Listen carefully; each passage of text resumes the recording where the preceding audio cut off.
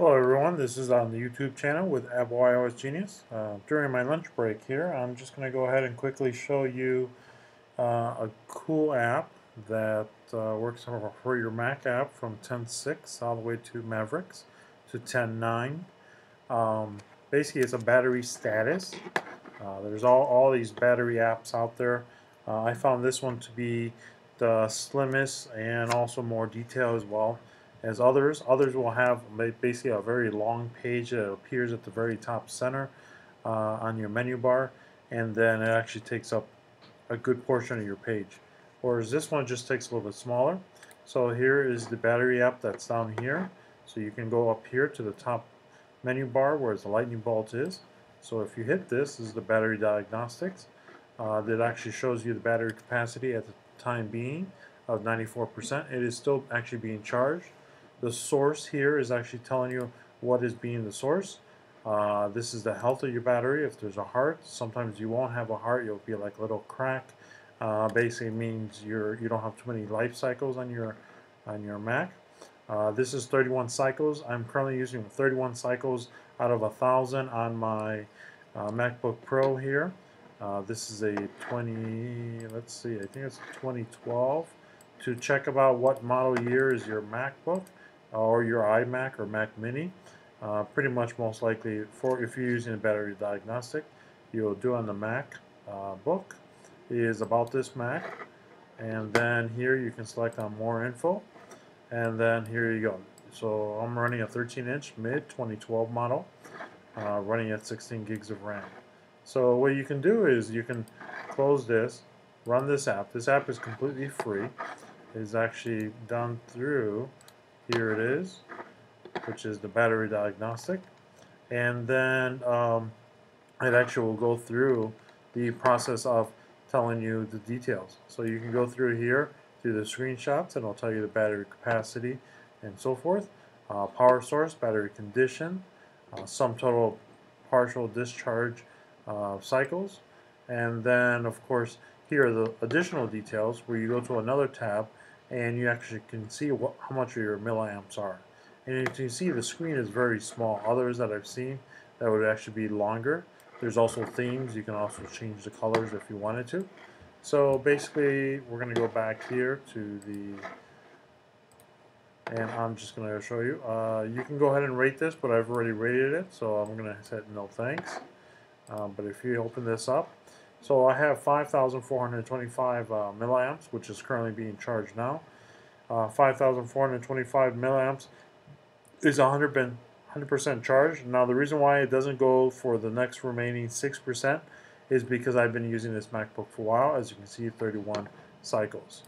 Now here it is. Basically the total design capacity is 5,770 and it's 5,425, so I've actually used some of it already out of the close to 6,000. And then the power usage is 0. And power adapter is being used as source, and my battery condition is normal. Now you can also go ahead and up here and change the default to different themes if you wanted to, in case you wanted to match your background or anything else you may have running. Other information if you want a newsletter or you want to continue contact for support. So basically the review that I'm doing on this is basically there is a site that you can go to, an Apple's website. This is the article number. Article number is H as in Henry, T as in Tom, 1519. If you go there, you'll be able to see basically how to check the power cycles on your computer. But this is a free app, and it's always running, so I would like to know what my power usage is or battery is limitation to. And basically, the way the normal process in following these directions is basically you have to do Apple, about this Mac, info, so that's 1, 2, 3 steps. This is 4 steps, 5 steps, and then right here. So basically here's 31, it's normal. I'm at 5,425, which is basically the same right basically here. And this is much more quicker and easier. So instead of you doing the 6 or 7 steps, you can either just download and install the application. Now if you scroll down here, you can, on the article for support, you can see now I have a mid 2012. So So here's my mid 2012, which is right here, MacBook Pro 13-inch, and my power cycles, maximum power cycle count is 1,000. So right now I'm actually only using 31. So out of 31 out of 1,000, so I still have a whole lot more cycles. Battery is fairly new and it's still working strong. So I still might get my normal 5-6 hour battery life or even longer. So these are the other models and other years that are available, and the size amounts of what it can only go up to of the battery cycle. Now to show you, I've gone ahead and installed this onto another computer, which is right here, and using Apple Remote Desktop. This has been downloaded, but it hasn't been actually ran. So you're going to see what the difference are, what happens when you open it up. So as we go ahead and open this application, give it a moment. It says click the menu bar to open the dialog box. So if you click this, nothing will happen, nothing will work. So you actually have to click the lightning bolt. Here is just basically other applications that they have that is made by the same vendor. I have not used any of these, so I can't really rate any of these. But for the duplicate finder, I find actually another website out there that has a duplicate finder, which is called AUSLogix, AUSLogix, with an S at the end. They have a duplicate finder, which is actually completely free. So you can go ahead and put in your email, so subscribe any news or updates, or follow on Twitter. So we're just going to go ahead and close this. We're going to open this by the lightning bolt. As you can see, this one here is 5,517 cycles. It's a milliamp. This is also, as you can see, it's only 4 cycles has been used. Basically, this is a brand new laptop. It has not been rarely ever used. Only charged 4 times out of 1,000. So again, you can go back to the website. So this is would be, let's see what year and model this is. So you would go to Apple, about this Mac, more info, and then you can see here 13-inch 2012 model. Okay, so the 13-inch 2012 model, and if we go back here, which is basically the same model that I have, here's mid 2012, and you're looking at 1,000 cycles. So it actually, this battery on this computer is going to last quite a long time. So if we hit this, and you can see there's only 4 cycles. And here, 5,770 milliamps. That's the same thing I have on my MacBook. And this is just a different one. So it's fairly even used. So now what we're going to do is we're going to go to an older Mac. And you're going to see the difference. So if we go to this one here, this is a different Mac. This, I've downloaded and installed the program, but I didn't run it yet. So we're just going to go here to the about this Mac. You're going to select on more info. Give it a second, it's kind of old. So here's a late 2008 13-inch model to go back to the website of Apple. So 2008 13-inch. So 2008 material, 2008 late 13-inch should only go really to a maximum cycle count of 500. Now, this is a bit intriguing, and if you go here and go ahead and open up the battery diagnostic, give it a second there.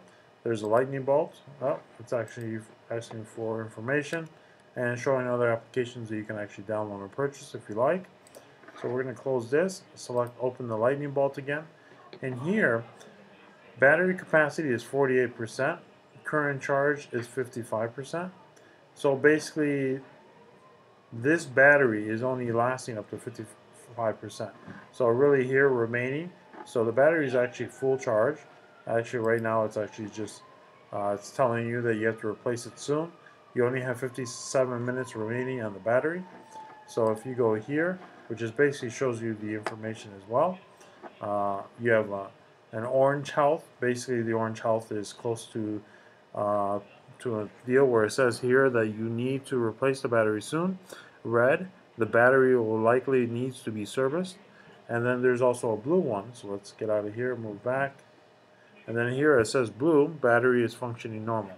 So we're basically in the middle road that sooner or later we have to actually replace this battery. According to Apple, they states that if it's at 1,000 milliamps or lower, for full charge, then there's a time where you'll need to actually replace the battery. So here you are still looking at least an hour and a half the most. So you can go ahead and use that. But basically this application is very simple and easy.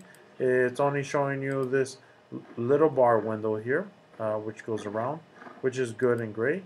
There are, again, other battery health products out there. And so basically this is how to use the battery diagnostics. Here we go. If you want to rate, select no. So then, or you would select yes, and then you can go ahead and put your rating according to your Apple ID. So this one basically here, it says 716 amps cycles, sorry. So it's actually close to the expiration, 716, because they say per an estimate, this is a 2008 model, 13-inch aluminum MacBook. It says the maximum cycle count can only 500, but it's already gone to 700. So basically, the issue is either two parts. One, the computer hasn't recognized that it has an updated battery, so that's why it went up to 716 already. Or either two, the battery is actually extending further than what is expected of the 500 cycle count. So this is actually going 716. Hopefully it actually goes more, that'd be great. If it doesn't, then we'll have no problem. Go ahead obtaining another battery. So basically this is just a quick review of what the application, which is called Battery DIAG, DAG. We're going to go ahead and minimize that. So here's the Mac App Store. As you can see, it's been recently released this past week, March 23rd, 2014. And other than that, that's it. So if you have any other additional questions, feel free to comment and rate down below on the YouTube channel. Or you can actually go to the YouTube channel itself directly. Is go to youtube.com/user/Apple iOSGenius, and then you don't have to worry about videos. So this is all one word, Apple iOSGenius. Hit enter and give it a second, and it actually pulls up my channel, as well as my recent videos, as well as all my videos. So thanks, and thanks for watching YouTube channel with Apple iOSGenius. Good day.